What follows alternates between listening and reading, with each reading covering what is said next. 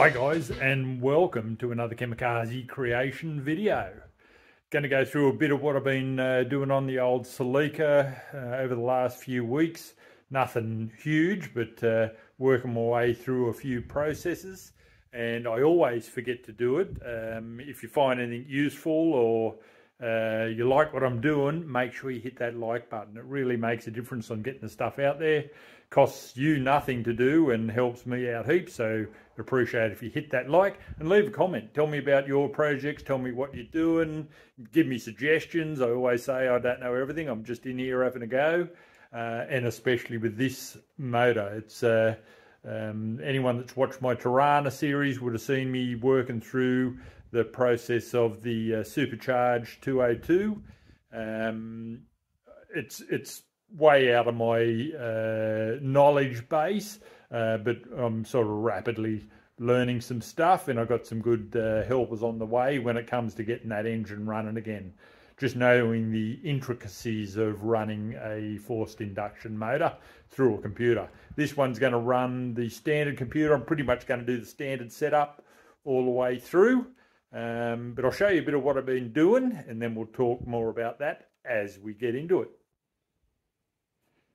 So here's heaps of the front end components, the lights and old hinges and a few turbo pipes sitting in here, and just everything to clean that front end up. And here's what I'm doing on the front end. So obviously anyone that's got an RA23 or TA22 similar model, same in a lot of ways. They didn't come out with the 1G GTE motor in them, but it was a pretty standard upgrade in the past, and that's the way I bought this, all done up in that way. But it was done reasonably roughly to get it running. First stage builds always cut a few corners, as I probably will through the process of this. But I'm setting up a new intercooler. Now, it's not huge, and I may have to review that in the future.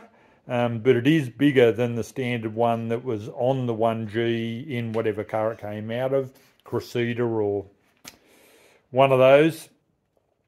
So I've had to just build a little bracket down here. This has 3 mounting points on the top and 3 down the bottom, and that's just a bit of angle. And I've just fitted it in on the original chassis frame there, and it's just tacked at the moment. I'm going to pull that intercooler off and then weld it into position, and the bolts are obviously in behind. This is the front face of the angle. And then I've got the radiator. So it had been a little bit modified. See if I can get around here and show you.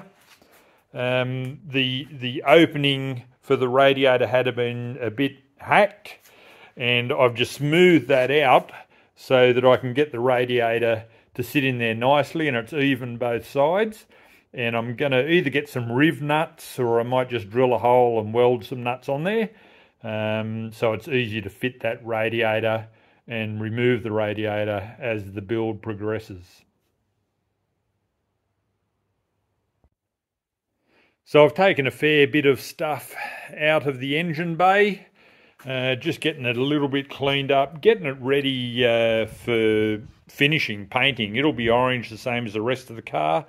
I'd to and froed with that idea of having it black, but I think I'm going to do it sort of as a show car and tidy the engine bay right up. So I've got most of the stuff out of there at the moment, and my mission is to get the motor in. I've got to build a gearbox mount and build or modify the engine mounts so the engine sits in there in the right position. But before I do that, I'm doing a little bit of a tidy up on the motor and getting it a bit more together. So obviously this 1G is reasonably modified. If you look back at some of the previous videos, I do talk in there about it having been a rebuilt motor for the previous build, so it was all in pretty good condition, and I have the receipt for it. It says it was all built, new rings, pistons, you know, everything done, heads, valves, all of that type of stuff.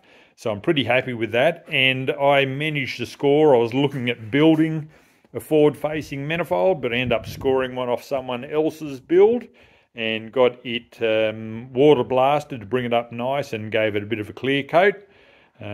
So one of the downsides, and it's not much of a downside of running the front-facing manifold, is I've got to relocate the alternator. So that's something I'm looking at, and I have been just down here working in around the motor. I noticed when I pulled the engine out, it did have a mechanical oil pump, so it had a free line, and I thought that's a good thing to fix up now. So I'm just going over the motor and checking everything is ready for me to slip it in, because I don't want to pull it out and repair these things later.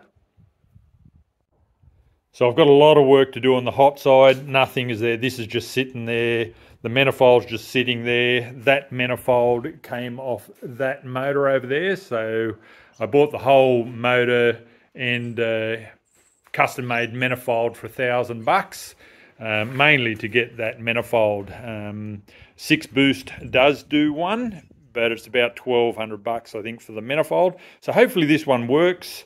And I've got a spare motor, but it was running on that motor quite successfully with a single turbo, and that's just an eBay turbo.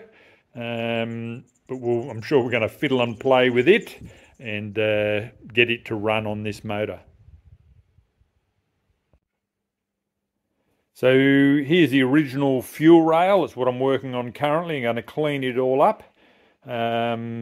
And as far as the first build goes on this, I'm pretty much going to use everything I've got, try to spend as little as I can and get the motor running. So I'm just going to start to clean this fuel rail up, and that'll be the next part I fit on, because I've just tightened that that manifold up, and this is the next stage. Rightio, so I've done a little bit of cleaning up on that fuel rail. Pulled it all apart, pulled all the pipe work off it, and gave it a polish up. Polished up the brackets, found the bolts, got the they're the old injectors that are in there, and at this stage I'll probably fire it with those ones. If I get the opportunity, I'll take them out and go and get them checked and cleaned. There's apparently someone in town that will do that, and that's pretty much this cold side getting close to being done. There's a couple of little things down in under here. So I've got that oil sender done, ready for wiring. There's a couple of knock sensors up in here, but up on top of the oil filter, which I think is probably, well, who knows, could be a feed line, could be a return line, have to find the flow of the water, but it's a little oil cooler.